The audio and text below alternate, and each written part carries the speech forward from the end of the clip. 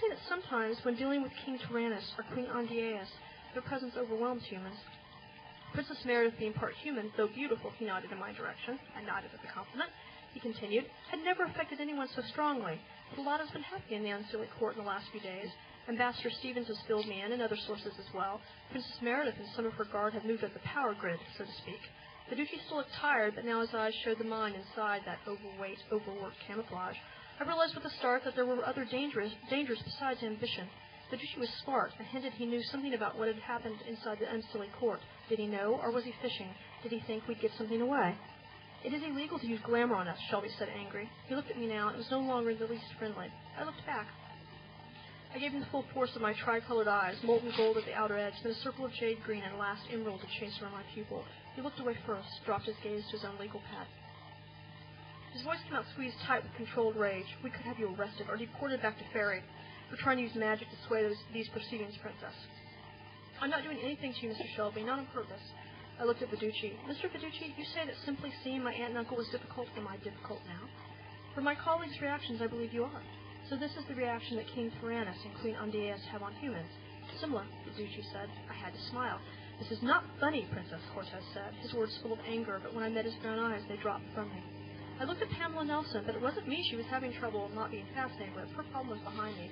Which one are you staring at the most, I asked, frost or dull, dark or light? She blushed in that pretty way human redheads have. I'm not. Come, Miss Nelson, confess which one. She swallowed hard enough I heard it. Oh, she whispered. We will charge you and these two guards with undue magical influence in legal proceeding, Princess Meredith, Cortez said. I agree, Shelby said. Neither I nor Frost and Dole are doing this on purpose. We're not stupid, Shelby said. Glamour is an active magic, not a passive one. Most glamour, yes, but not all, I said. I looked down the table at the Duchy. They'd put him farthest from the center of the table, as if being from St. Louis made him less. Or maybe I was just overly sensitive for my hometown. Did you know, Viducci said, when you see the Queen of England, they call it being in the presence. I've never met Queen Elizabeth, and I'm not likely to, so I don't know how it works for her. I've never spoken to a human queen, but the phrase in the presence, to be in the presence of the queen, means more than it's the queen of the Unseelie Court. To be in the presence of the king of the Seelie Court is also a treat. What does that mean, Cortez asked, a treat? It means, gentlemen and ladies, that being king or queen in Fairy gives you an unconscious aura of power, of attractiveness. You live in L.A., you see that it works in lesser ways for major stars or politicians. Power seems to breed power. Dealing with the fairy courts has made me believe that even us poor humans do it. To be powerful, rich, beautiful, talented, whatever. It isn't just human nature to suck up. I think it's glamour. I think that success at a certain level has a glamour to it, and you attract people to you. They want to be around you. They listen to you more. They do what you say more. Humans have a shadow of real glamour.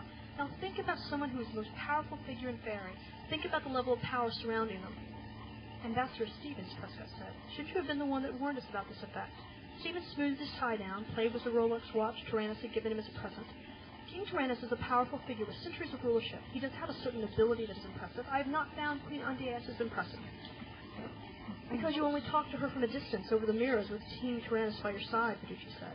I was impressed that Viducci knew that, because it was absolutely true. You're the ambassador to Fairy, Prescott said, not just to the Seelie Court.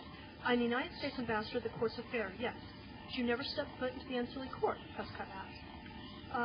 Stevens said, running his fingers over and over the watch band. I find Queen Andiaeus a little less than cooperative. What does that mean? Prescott said.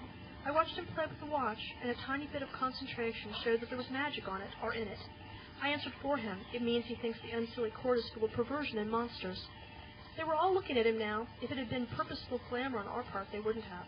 Is that true, Ambassador? Prescott asked. I would never say such a thing. But he believes it, I said softly. Well, I'll make a note of this and make sure the proper authorities know of your gross dereliction of your duties, Prescott said. I am loyal to King Tyrannus and his court. It is not my fault that Queen Andiaeus is a sexual sadist and quite mad. She and her people are dangerous. I have said so for years, and no one has listened to me. Now we have these charges proving what I've been saying. So you told your superiors that you feared the Queen's Guard would rape someone, Viducci asked. Well, no, not exactly. What did you tell them? Prescott asked. I told them the truth, that I feared for my safety at the Unseelie Court, and I would not be comfortable there without an armed escort. Stephen stood up, very tall, very certain of himself. He pointed at Frost and Dole. Look at them, they are frightening. The potential in them to do carnage just radiates off of them. You keep touching your watch, I said. What? He blinked at me. Your watch. King Tyrannus gave it to you, didn't he? I asked. You accepted a Rolex watch from the king? Cortez made it a question. He sounded outraged, but not at us. Stephen swallowed and shook his head. Of course not. That would be totally inappropriate. I saw him give it to you, Ambassador, I said. He ran his fingers over the metal. That's simply not true. She's lying. The she don't lie, Ambassador. You know that. That's a human habit. Stephen's fingers were practically rubbing a hole through the watch band. The Unsealer are capable of every evil. Their very faces show them for what they are. It was Pamela Nelson who said, their faces are beautiful. You are fooled by their magic, Stephen said. The king gave me the power to see through their deceptions. His voice was rising with each word. The watch, I said. So this shall be gestured at me. Beauty is illusion? Yes, Stephen said. No, I said. Liar! He screamed, shoving his chair back so that it rolled on its wheels. He started walking past Biggs and Farmer towards me. Dole and Frost moved like two halves of a whole. They simply stood in front of him, blocking his way. There was no magic to it, except the force of their physicality. Stephen stumbled back from them as if he'd been struck, his face contorted in terror. He cried out, no, no! Some of the lawyers were standing now. Cortez said, what are they doing to him? The Duchy managed to yell above Stephen's screams. I can't see anything. We are doing nothing to him, Dole said, his deep voice cutting under the higher-pitched voices like water under cutting a cliff face. The hell you aren't, Shelby yelled, adding to the noise of Stephen's screams and the yelling of the others. I tried yelling above the noise. Turn your jackets inside out. No one seemed to hear me. The Duchy bellowed, shut up! In a voice that smashed through the noise like a bull through a fence. The room was stunned into silence. Even Stephen stopped screaming and stared at the Duchy.